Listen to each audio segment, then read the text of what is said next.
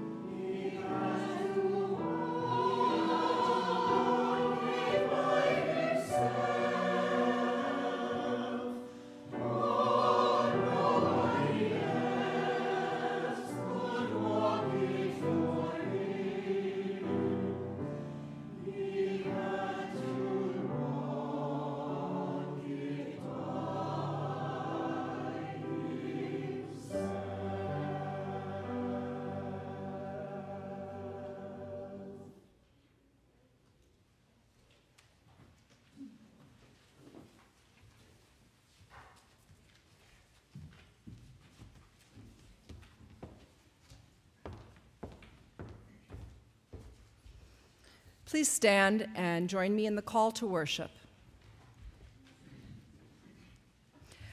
Out of the blue, God comes to us. In the storms of life, Jesus walks towards us. As darkness closes in, the light of faith pierces the dark. Love calms our fear. Hope lifts our despair. Out of the blue, Jesus comes through to call our names, to follow and serve, as we raise our voices in prayer and praise, in worship and song. Please remain standing and let's join in singing hymn number 140, Great is Thy Faithfulness.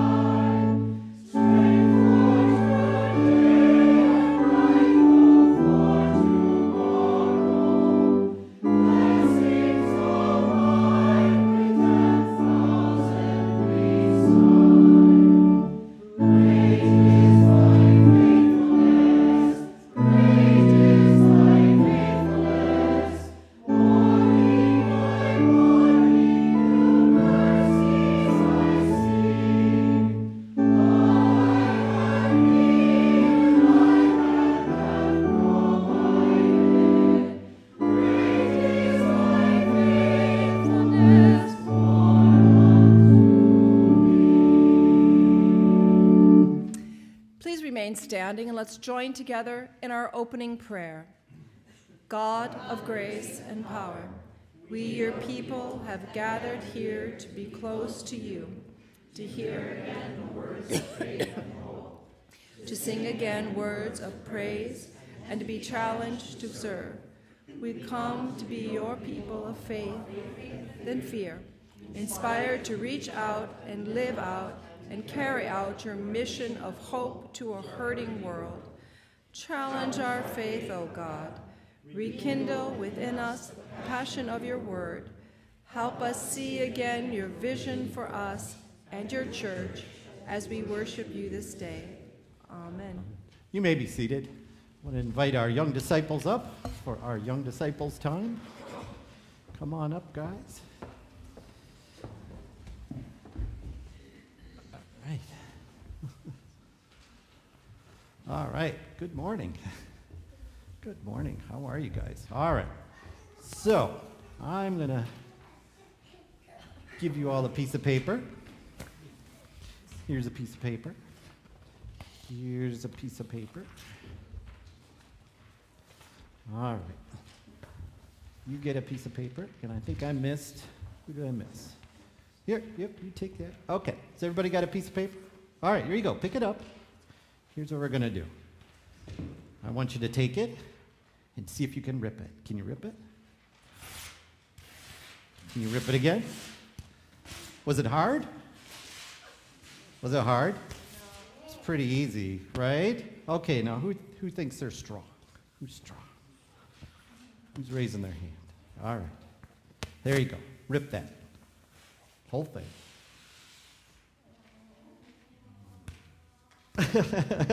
Okay. All right. See how well he did?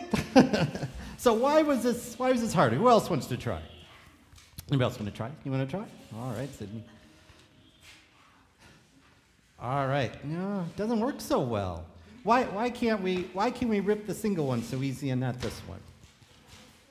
It's thicker. It's got more it's still paper, right? Whoa, hello. It's still paper, but it's got lots of paper. So, you know what? When we gather together alone, we're kind of like the single piece of paper. We can be, we can get shredded sometimes, right? But when we gather together as a group, like we gather together as a church, we can do really great things. But you know what? When you think of this paper as gathering with God, so that we're this single piece of paper, and this is God, and we join with God, are we torn up? No. Does God give us strength? Yes, that's right. And that's why we're here today. So when you see a simple piece of paper, see it like this, I want you to remind that you have God in your life to give you strength. That's why we turn to God in prayer. That's why we come to Sunday school and learn about God and what he's done for us and what Jesus has done for us.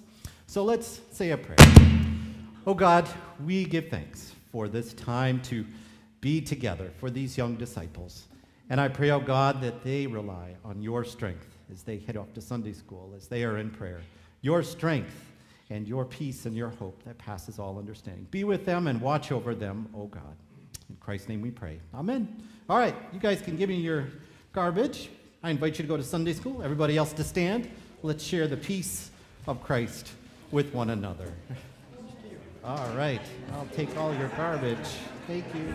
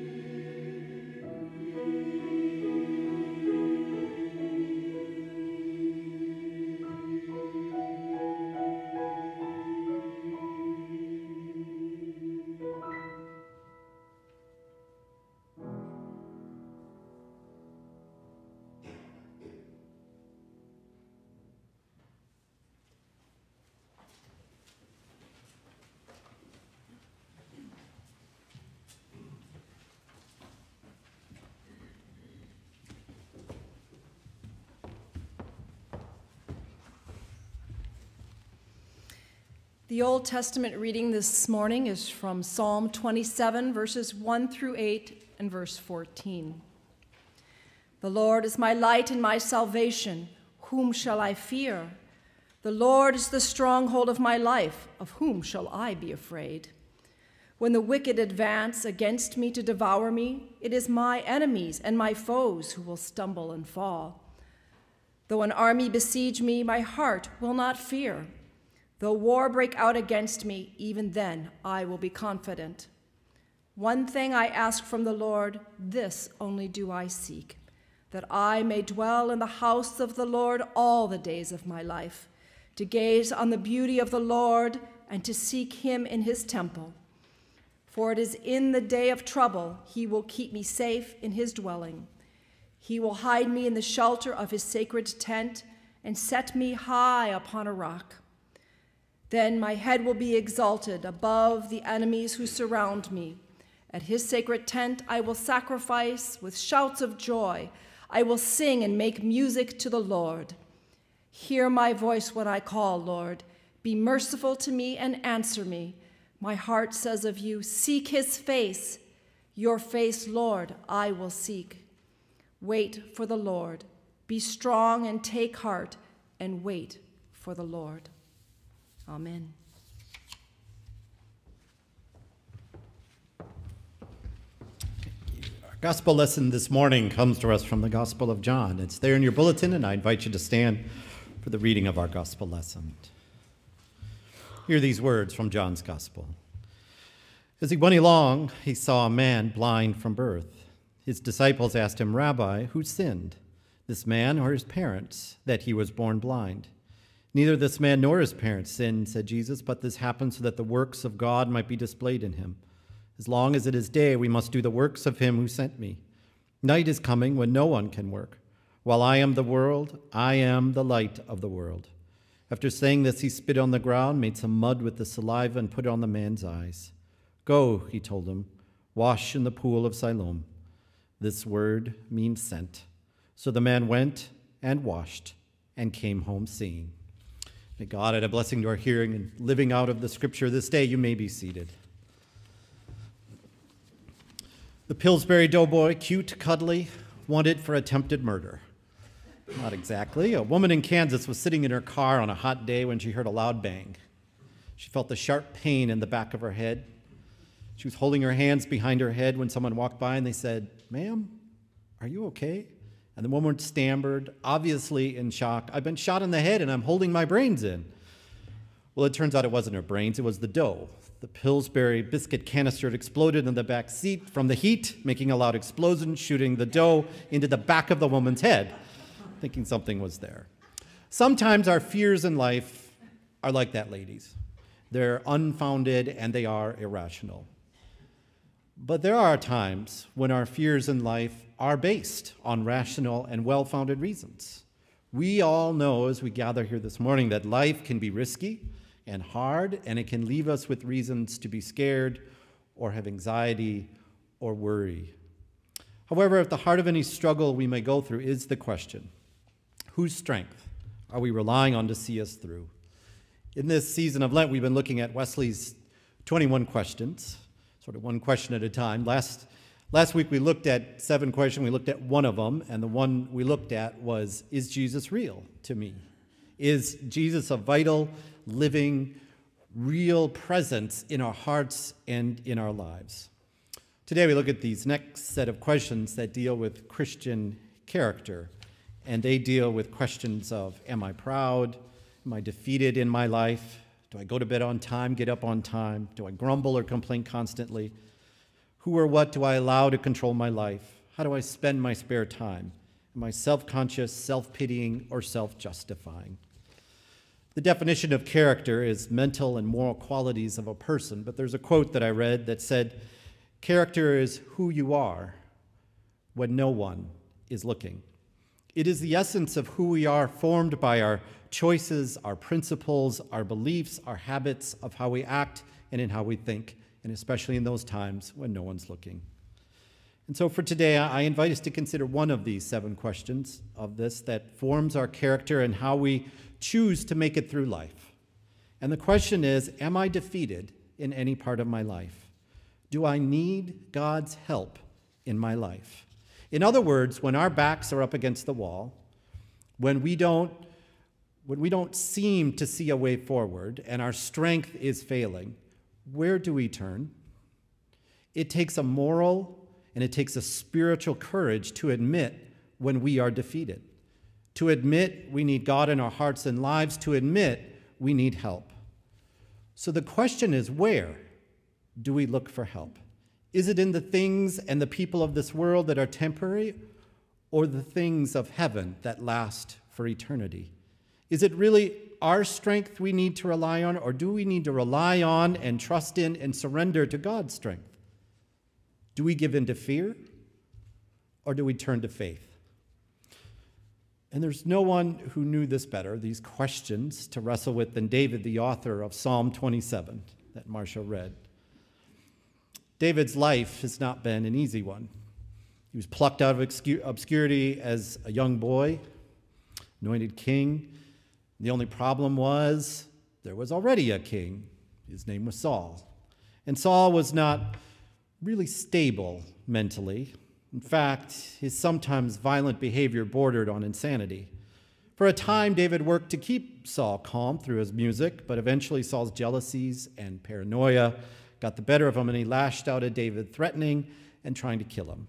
So Saul raised an army, and then David went and raised an army and went on the run as Saul hunted him.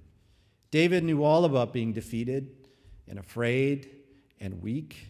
He knew what it was like to be stalked by anxiety and pursued by worry. And that's what this psalm is about. But the heart of the psalm is that he knew the path that leads out, the path that leads to a peace that passes all understanding. And this psalm is all about calling us to follow that path. For it is in those times that we have a choice to make. We can go it alone, or we can go with God. And so we hear David say to us in this psalm, "The Lord is my light." Very often, troubling times in our life are compared to darkness when we feel lost or we need direction. If you've ever walked into a room of total darkness, there's hesitation, caution, apprehension, because we're fearful about making a wrong turn or walking into something. The same would not be true when the lights are on. In the same way in life, there are troubling and there are dark times in which we can feel so lost and so alone, not knowing which way to go or what to do, as if we are in the dark. But like David, we have help. There is a greater light leading us. Once there was a small boy who was riding in the car with his parents on their way to visit his grandparents who lived several miles away. And as they were driving, this thick fog settled over the hilly countryside before they started home. And the boy was absolutely terrified, asking if they were going to be all right, asking if they could even go a little slower than what they were going. And his mother turned to him and he said gently, "Don't worry. Your father knows the way." His father had walked the road when there was no gasoline during the war. He had ridden the blacktop thousands of times on his bicycle, and for years he had made those weekly trips back and forth to visit his parents. How often when we can't see the road of life and have felt that familiar panic rising in our heart, do we hear the echo of that mother's voice? And so focus on God, who knows the way, who is our light, leading us onward. David also notes in this psalm that the Lord is his salvation, which means the Lord is his rescuer or deliverer. In other words, David is not looking to other people or even to himself to fully rescue him or completely deliver him, but he is putting all of his trust and all of his hope in God. In our gospel lesson today from John, we meet a blind man. And this man was being used as an object lesson by the Pharisees to try to trap Jesus. So as he walks by, one of them says to Jesus, "Rabbi, who sinned, this man or his parents, that he was born blind?" In other words, who caused this to happen, this man or his parents? Who is to really blame here? Why is there blindness in the world? Why poverty? Why illness? Who is to blame, nature or nurture, this man or his parents? And so Jesus, as he so often does, answers with a third option, one that the questioners didn't even think of. And Jesus says, neither this man sinned, nor his parents. This man is here before us blind so that the marvelous works of God can be shown. When Jesus sees someone in need, he doesn't use that person's plight to develop a political or a moral agenda. Jesus sees opportunity. He sees a chance to point out that there is power in weakness. There is power in focusing on God's strength that sustains us. So that we know that while God is not the author of our pain, God can bend and use our hurts in a redemptive way, in a healing way, in a way where our hurts and pains and struggles and setbacks, difficulties and defeats become the building blocks for service and for ministry to the world. And so this blind man was healed physically. But more important than the physical healing, he was healed spiritually by Jesus. But sometimes this new life comes about not through a physical healing, but sometimes the greater healing that we need is not physical, but it's a healing of our hearts and of our souls and our minds. It is often a healed soul that allows us to have a healthy attitude and mindset and perspective on life. A perspective that allows us to reach out in powerful ways to lift others up and point the way to hope to those who are struggling. For we realize that the strongest and most beautiful people around us are those who realize that in their weakness and vulnerability, that there is strength there. The parents of an autistic child who give valuable guidance to others in the same situation. The AA sponsor who patiently helps a fellow alcoholic to remain sober. The survivor of abuse who provides a lifeline to those who are being abused. The wife of an Alzheimer's patient who offers support to families dealing with various types of dementia. And so focus on God, our deliverer, who gives us strength, who gives us healing, who gives us power, even in the weakest times of life. And David goes on to say, the Lord is the stronghold of our life. A stronghold is a refuge. It's a place of safety from danger. And David is saying we should have confidence and peace, not because there are no serious storms in life, but because we have a secure place and a sure stronghold, for the Lord is our refuge. The refuge he talks about is not a place, it's not a location, but is found in the fortress of our relationship with God, a relationship of hope and grace that holds us up. Because when we look to the greatness of our God instead of looking to the greatness of our problems, our anxiety will fade. And so we need to focus on and hear the voice of Jesus this day as he hears to us through those storms of life. I am with you. Take heart, it is I. Do not be afraid. For Jesus didn't come to bring half a life. He came to bring us salvation, wholeness, abundant life. Not to hoard, but to share, not to keep quiet, but to proclaim, not to ignore, but to live out. Writer Neil Lorenz tells how her friend, a young wife, a mother of 3, chose to spend the last years of her life afflicted with a terminal illness. Linda made it clear from the beginning that her illness was inconvenient, annoying and unwelcome, but that it would not rule her life. She would not be defeated. She decided she'd be thankful and live faithfully, depending on God who had never let her down, no matter what was going on. Every morning, her family began with a short worship that included naming and thanking God for their blessings. It included her mentioning all the ways that her health was failing, all the ways that she was weak, all the ways that she needed God's strength to get her through that day. And so she and her whole family went on a trip. And they went to the Cayman Islands. And they went to go take scuba lessons because she wanted to scuba dive. It was her greatest dream. She took lessons at the local pool before they went on their family vacation. And once they were in the island, she rested and watched her family go out on daily excursions to the reef. But she wanted to go diving with them and be a participant and not just an observer. So in response to her incredible determination and positive and hopeful spirit, a group of local diving instructors devised a way that she could join her family. Because her spine, because of her illness, was so brittle and ulcerated to bear the weight of the tank, they fitted her with a mask and a mouthpiece that as she breathed in it, they weighted it just enough to put her under the water. So you devised this method so that she could go diving and it wouldn't injure her any more than she already was. put her in any more pain than she already was feeling. So they floated this oxygen tank on a piece of foam above her, carefully added weights until Linda and the divers in the tank slipped slowly beneath the surface. And for nearly an hour with her entire family, she was able to explore with them the wonders and the beauty of the reef, something she'd always wanted to see. So later, when her husband went up to pay for the extra time and all the effort that they had put in, all the materials they had needed, they were turned down with these words: "We come and we dive here every single day. We've seen this reef hundreds and hundreds of times. We know every rock. We know every piece of coral. We know every fish on it practically. And today, however, we saw it through the eyes of someone with such courage and strength, such spirit and such faith and gratitude for living that we looked at it in a completely different way. It is we who thank you and your family for the day you gave us. It is we who can never repay you."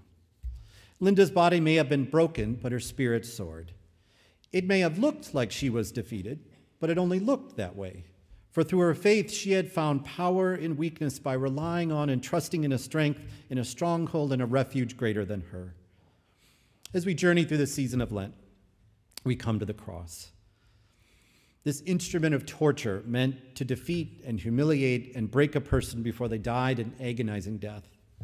It's ironic and surprising that a tool of torture and humiliation used by the Roman Empire to execute common criminals would be transformed into a symbol of faith, of love, and of hope. But such is the power of the Spirit and the power of what happened on that rugged cross so long ago and continues to this day in our lives. For on that cross we see Jesus laid bare, fully open, one with us, one for us. On that cross, Jesus knows how we feel, knows our pains and knows our hurts, knows those times when we are broken and afraid, and yes, when we are defeated. For that's why Jesus is there in the first place. For you and for me, taking our pain and our burdens and our hurts that we might fully know a peace and a hope and a relief. This is the gift for which we have no words. This is the gift of the cross. This is the light of love shining forth like a beacon. This is what a deliverer looks like. This is what strength looks like. This is what power in weakness looks like. When Paul wrote, "I'll gladly spend my time bragging about my weaknesses so that Christ's power can rest on me. When I am weak, then I am strong." And so this day, do we come and do we admit when we are defeated in our lives? Do we come and honestly cry out, knowing we need God's help in our lives and hearts? And so I close with this image. When an eagle knows that a storm is coming, it will fly to some high spot and wait for the winds to come. When the storm hits, it sets its wings so that the wind will pick it up and lift it above the storm. While the storm rages below, the eagle soars above. It doesn't escape it. It just simply uses the storm to lift it higher. It rises above the winds that are bringing the storm. And so don't let adversity impact your spiritual life. Allow our spiritual lives to impact the struggles that we go through and the adversities that we go through. The hurts and the pains and the fears and the anxieties of life are always going to be with us. But the joy of this day is that we don't face them alone. For our God of light and salvation, our rock and our refuge, gives us strength and our hope to soar above. So that when we come and we feel defeated, we know there is help. We know there is strength, we know there is grace, and we know there is hope, and we know there is courage. Because there's a love greater than anything that we may struggle with.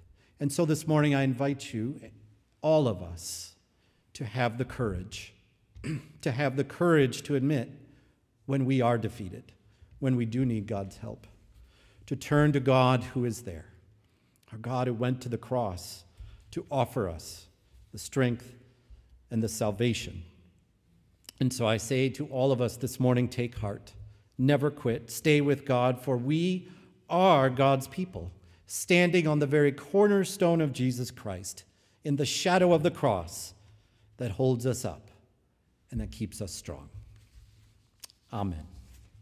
Let's stand as we proclaim this in song, as we sing, "We Are God's People," hymn 2220.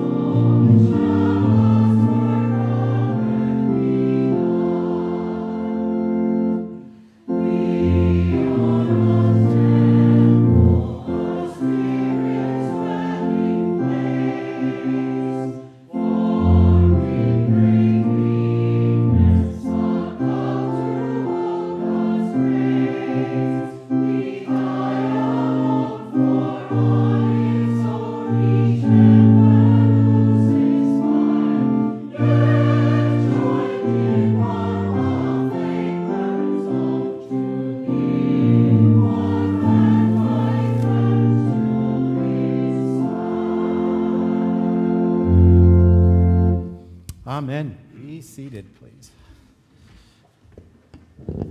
Let us come to be a people of prayers. We share our joys and our concerns with one another. Our ushers will give you a mic so we can hear one another, and those in our recording can hear you. So what joys do you have to praise God for, or the concerns you have?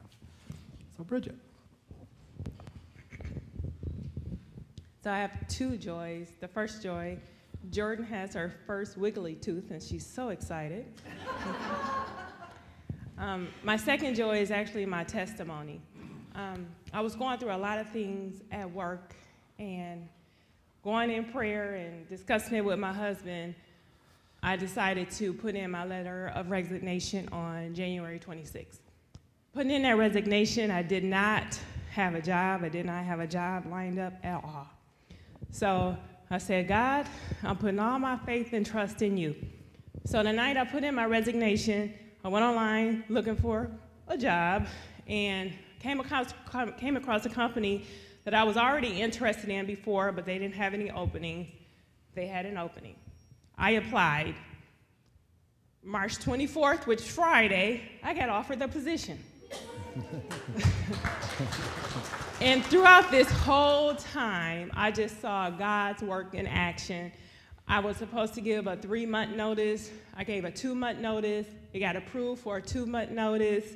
It was just so many trials and tribulations just coming my way through this whole period, and I just saw God just opening the pathways for me. So my testimony goes along with your message today, Pastor, and just what we've been singing about faith and having trust in God, because I'm standing right here. I'm a living testimony. God is real. Thank you, Bridget. Other joys and concerns, and I have one for the choir, if anyone in the choir has any prayers. Oh, down here with Eileen.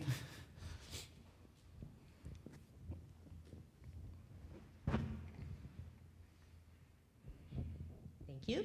I have 3 joys. One is thanks for all your prayers. My mom had her surgery and has recovered very well and is at the point where she's now doing most activities as she did before she got sick, so thank you. 2 is that Jane Mequon is at home and moving along. Last I talked with Anne, she is, active. The only problem is she can't really stand, so she's more either bedridden or assistance into a chair, but she's doing well. And the 3rd is greetings from Ruth. I saw her yesterday, and she thanks you all for your prayers. She celebrated her 92nd birthday on Friday, and many of you sent cards, both for best wishes for her health and her birthday. She will be coming back to Meadowmere probably on Wednesday or Thursday, and her daughter Diane will be coming into town this week to help make that transition. So she says hi and thank you. Okay, all right, thank you. Other joys or other concerns? So Marilyn, over here.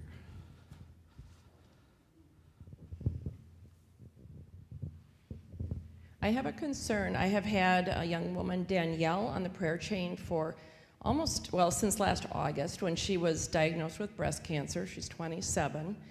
And she's gone through chemo, she's gone through surgery, and she's in the midst of radiation now, and they have decided to add a second chemo along with the radiation, and it has really knocked her out. So prayers for this young woman as she really tries to fight, and also prayers for her family, especially her mom, who's having a hard time not living in fear right now. So prayers for Danielle. All right. Other prayers this day that you have to share?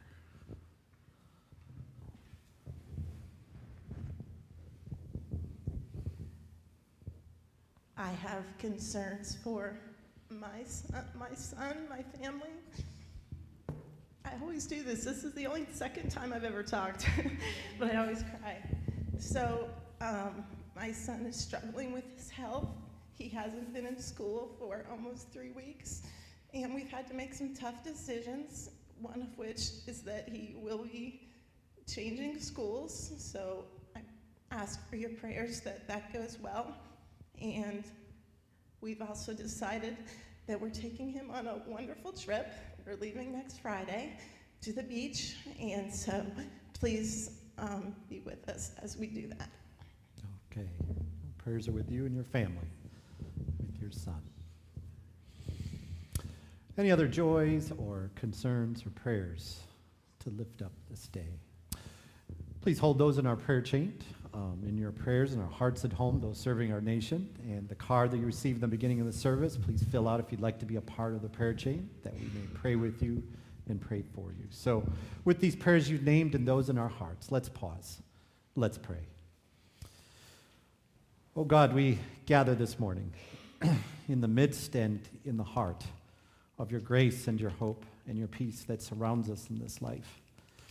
This life that can have its ups and its downs, that can have its tremendous, wondrous joys and heartbreaking losses and struggles, worries and anxieties and fears.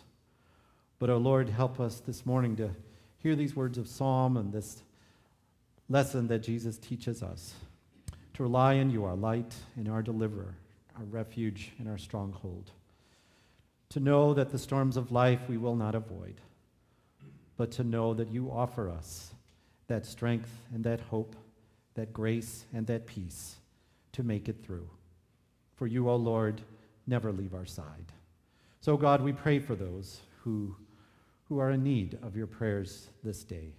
For those who are sick, we pray for healing of body and of mind. We pray for strength for those who are caregivers, caring for children, caring for parents, caring for those in our community. Oh Lord, be with them. Let them know that they are not alone. Oh Lord, be with those who are struggling in life, feeling lost, feeling alone, feeling abandoned, struggling in so many ways. Oh Lord, let your light and let your hope surround them in this time. Oh Lord, open our eyes and open our hands and guide our feet, that we may see those in need and those who struggle, and be with them a powerful witness to share the hope of our faith in you.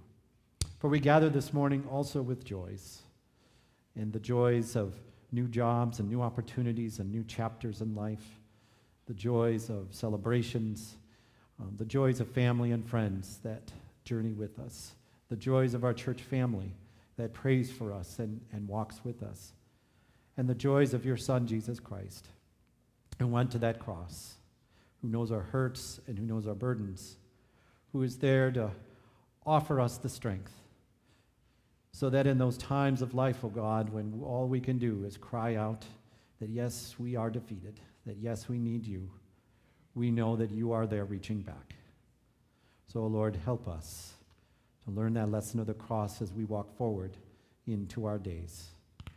Oh Lord, we gather this morning to lift to you these prayers, but there are others on our hearts. And so we pause for a moment to let your Holy Spirit touch us, move through us, to take this time to listen to you, to lift you our prayers in this time of silent prayer.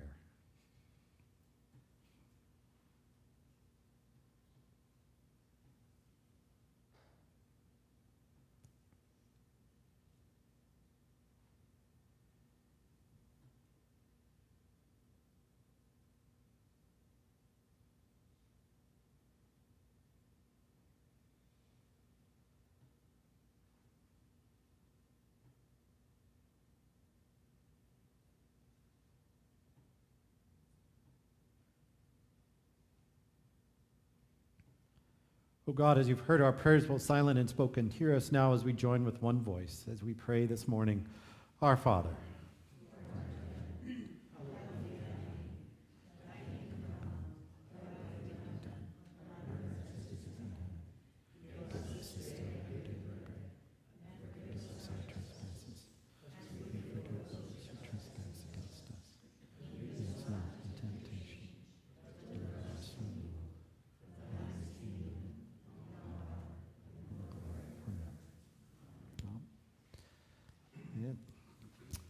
Few announcements for us. Remember our sanctuary choir with their beautiful music this morning. We're just going to rehearse right after worship. Also, we've been through the month of March distributing our brand new picture directories. They're out on the little table out here behind the audiovisual desk in the narthex. So I invite you to pick it up if you want it online. That's the instructions to go to our website and our password for MUMC with lowercase letters. If your picture isn't in it, please send in a picture. We'd love to include you. This is something we're doing here so we can update it here on site. Our lunch bunch meets every Tuesday, so it'll be this Tuesday with our study. We're going to wrap up the one we were doing on history and prophecy and move on to one on the minor prophets. We're going to look at Jonah this week, and then we have a delicious lunch at noon. Tai Chi on Monday and Friday at 11, and we have a meal site that's coming up this Thursday. So sign up today. The sheets are down there. Bring your fruits and dessert. To serve, it is our confirmands, and so I'll invite our confirmands to sign up if they're free and available. So sign up to provide the desserts and the fruit that we will need. And thank you to those who went last Thursday and served at the meal site last Thursday as well.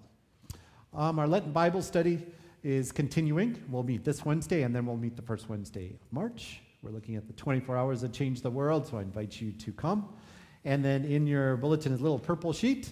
These are our spring flowers. So the deadline is April 2nd. So all you need to do is just fill it out and put it in the offering plate.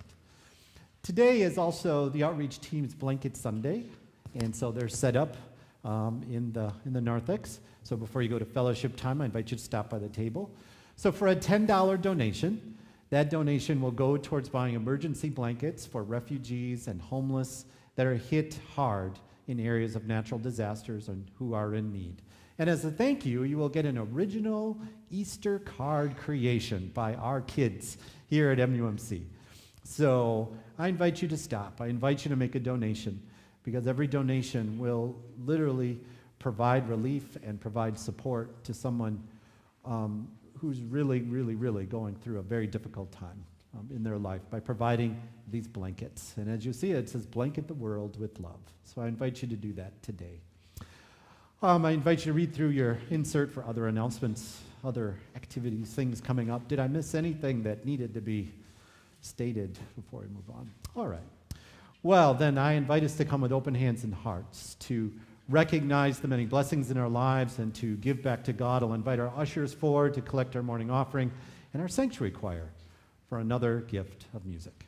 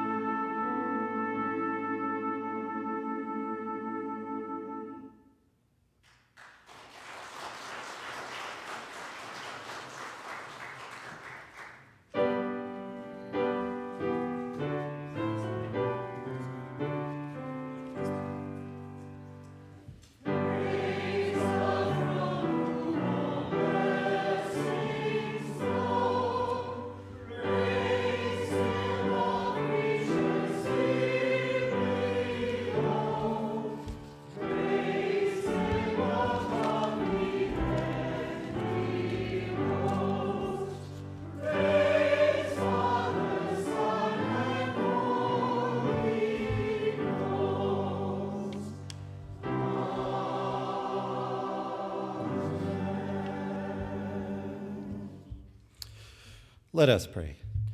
O Lord, we come this day and recognize that in the midst of our lives, we are truly a blessed people. Help us to have open eyes to see that as we this day give back to you, give from our hearts, give you our hearts, give you and pray your blessing upon all that we have given. Let it nourish our ministries, nourish our service and our witness, that we continue to be your people of your endless hope and endless love and grace and of peace. In Christ's name, amen. Let's join in our closing hymn from our worship and song, our green hymnal, You Are My All in All.